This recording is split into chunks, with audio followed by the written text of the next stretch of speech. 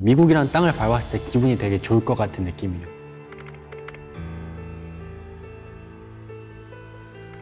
많이 떨리는 그거는 있는 것 같아요.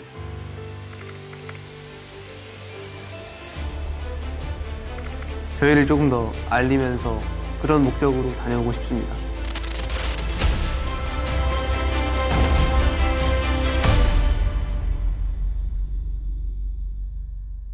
Speed bump with new rises in COVID cases. They're up 52% in the last 2 weeks. Climbing exponentially over the next 4 weeks.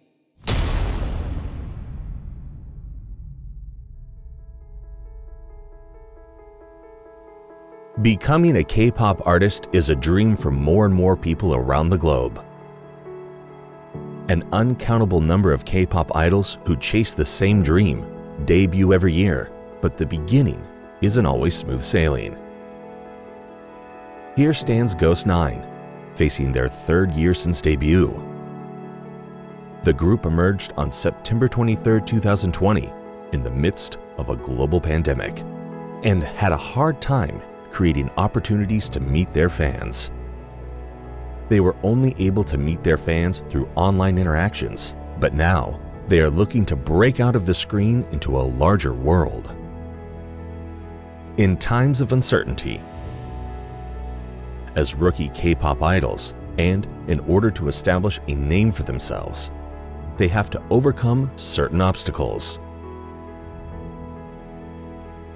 To stand out from the crowd, they must constantly challenge themselves, and they must work even harder to reach overseas fans.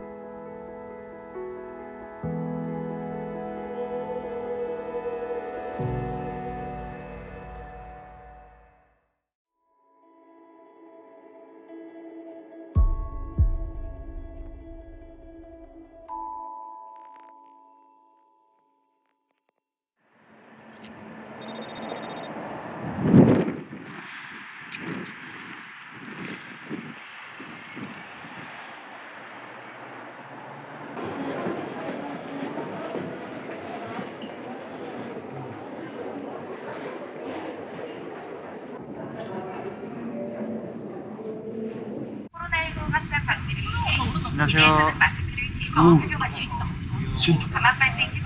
입니다. 네, 여기는 비행기고요. 인천공항에서 로스앤젤레스로 가는 11시간 비행. 조금 떨리기도 하네요. 맞아요. 저는 안 떨릴 줄 알았거든요. 그냥 한번 재밌게 놀다 와야겠다 이 생각이었는데 지금 벌써부터 떨리기 시작했어요. 해외 비행기 처음이라서. The first step of a new journey includes both excitement and fear of the unknown. With their month-long U.S. tour approaching, GHOST9 tries to clear their minds.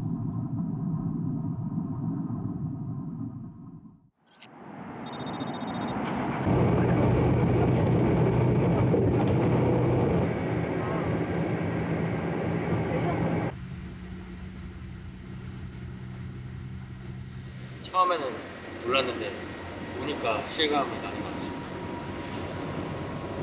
지금 땅을 밟고 있는 것 자체가 너무 즐겁습니다. 마스크를 쓰고 있어서 모르지만 굉장히 미소를 짓고 있었고. While they must be excited in an unfamiliar environment, they are also anxious about what's to come.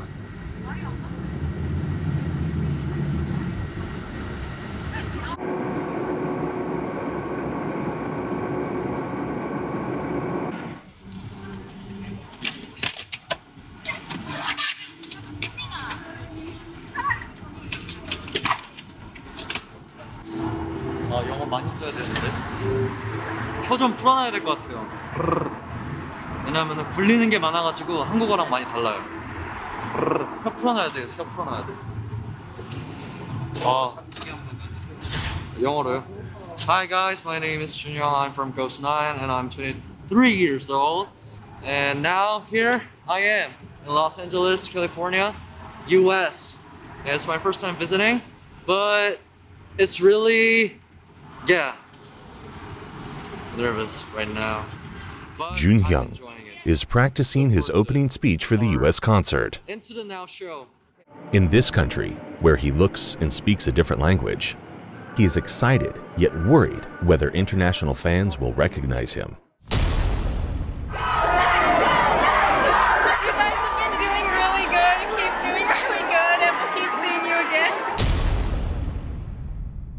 긍정적인 생각을 해. 탓을 해. Each room is to be shared by two members. Jun-sung and Prince are roommates. 제 침대는 이거고요. 아, 뭐해? 너 안 씻었잖아. 아, 나와 진짜. 괜찮아, 여기 씻었어요. 그래서. 우리 짐 뭐 쓴? 너도 설명해 봐. 저요? 저는 별거 없어요. 그냥 옷만 입고 여기는 마스크팩. 마스크팩은 많이 가져왔습니다. 보약, 비타민 하고 옷, 렌즈, 여기 피아노 있습니다. 저 미니 피아노인데 아마 많이 쓸 것 같아서 약간 시간 날 때마다 쓸 것 같아서 가져왔습니다. Even with a full tour schedule, Jun-sung and Prince are always on the lookout for self-development. As big as their sincerity towards music is, their hope that no time is wasted in their fully booked schedules. While holding in their excitement, they check tomorrow's schedule. 아, 근데 내일 인터뷰 엄청 많이 있네요. 내일 좀 힘들겠다. 아니 있는데 와 영어 좀 많이 복습해야겠다.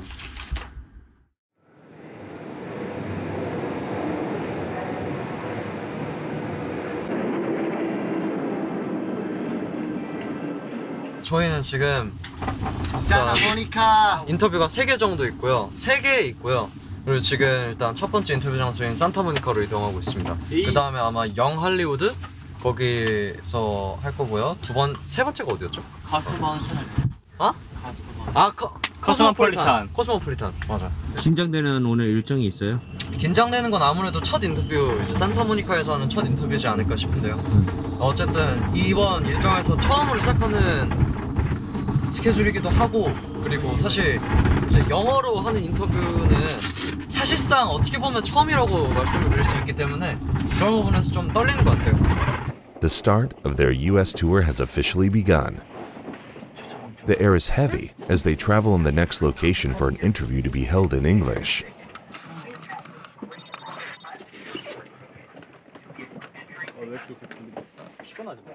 The pressure is on for the members who have never experienced this before. Who do you look up to? What? Who do you look up to? Before the interview, Jun-hyung tries to lighten the mood by throwing questions in English to the members. My father. I can't get it. What are you trying to say? 엄청 비슷하게 안 해. 그런 얘기 하면 안 된다. 근데 진짜. 근데 이거 아 진우야 그냥 그런 얘기 자체를 꺼내지 마. Because Jun-hyung wants members to leave a good first impression, he gives Jinwoo stern feedback.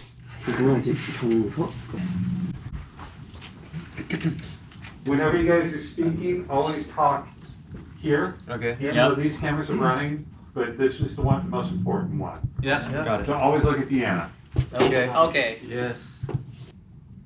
But they have no time to be upset, as the members begin the first stop of their U.S. tour schedule. Okay. They said, yeah, he said cool. 진짜.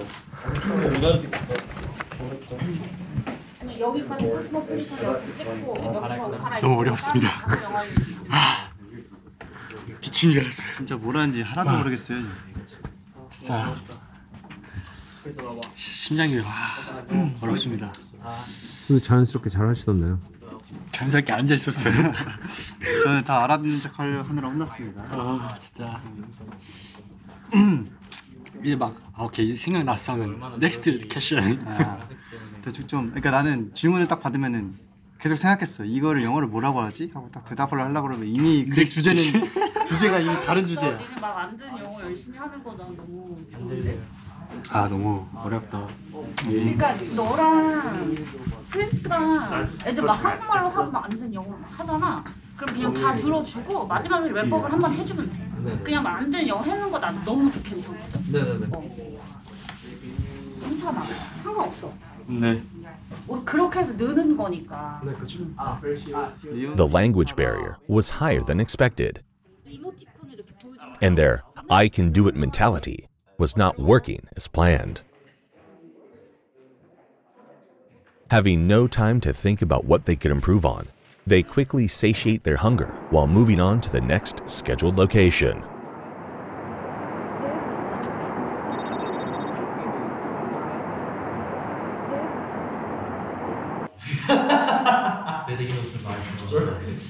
시위하는 마에스트로. 좋은 시간. 너무 재밌었습니다. Thank you. Have a great time.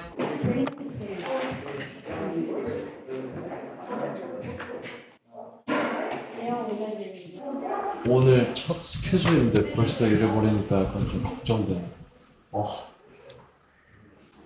Junhyung is heavy-hearted as the previous content didn't go as expected. 첫 시작이 뭐 이래놓고 잘 하겠지만 곧 좋아지겠죠. 곧 좋아질 거야.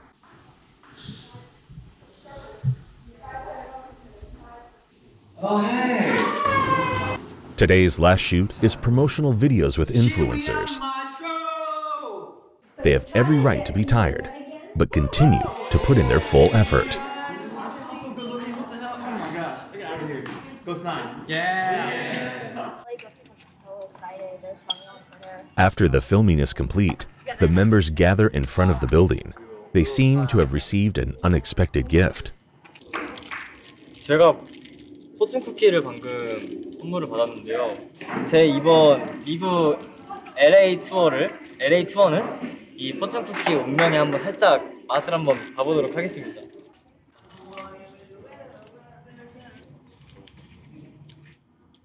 근데 되게 어떻게 보면 이번 LA 투어에서 가장 큰 목표이기 때문에 생각도 못했는데 굉장히 현실적으로 도움이 많이 되는 운명이네요. 저희 이거 꼭 믿고 이번 LA 열심히 할 테니까 좋은 결과 나왔으면 좋겠습니다. 이거 아껴 먹는다고 운명이 바뀌고 그런 거 아니죠? 아껴 먹어야겠다. The gift has greater meaning to them because they faced their first night in a foreign country after a long day.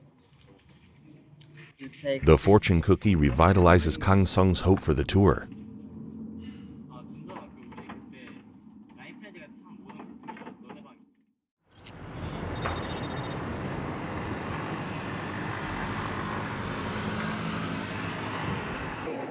야, 여러분들 좀 내가 신기한 거 보여줄까요? 와우. 어떻게 나누냐인데 이거 먹고 죽는 거 아니야? 이거 먹기다 먹고 할 거죠? 먹고 가야지. 이거 먹고 할 거야. 오, 겁나 맛있는데? 이거 어떻게 나눠야 되지? 먹어봐요. It is finally time for dinner for the tired members. They had been eager to eat an American-style burger even before beginning of tour. They are no different from other young adults in their 20s who find comfort from good food.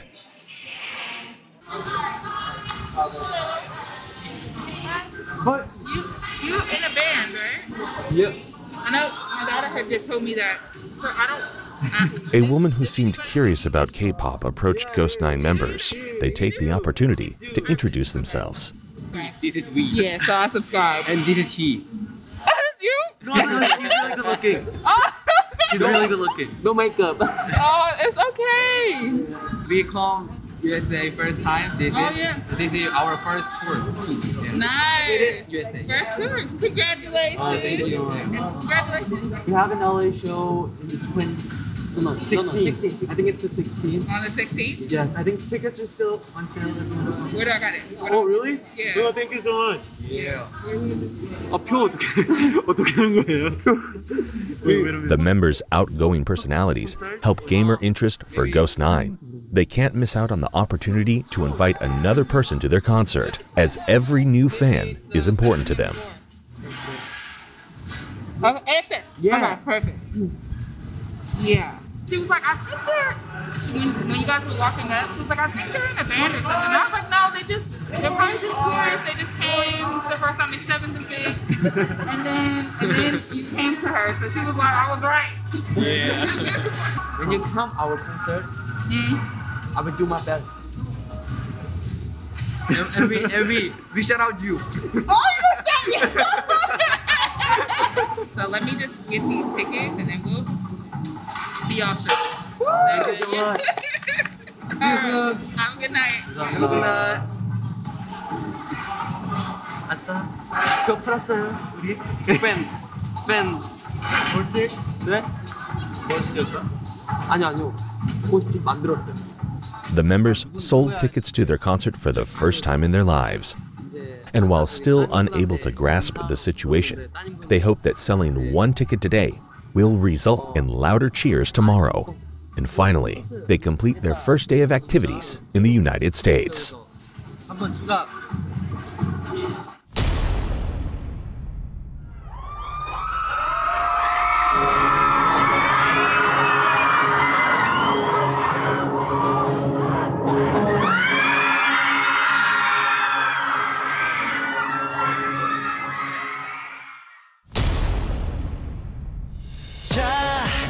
보이는 저 먼 곳에 내가 서 있을게 두 팔을 높게 어둠에서 빛잘나는 존재 너야망의 이름을 붙여 Be strong 진부한 게으름은 입을 닫어 더 나가게 이제 나를 따라와 뻗은 저 길 끝에 빛으로 더 깊게 못 넘어 땅 위로 연기처럼 We go I show my vision 느껴 저 새벽을 나는 기분 스며들어 I show my vision 천천히 걸어 놀라지 않게 몰래 I show my vision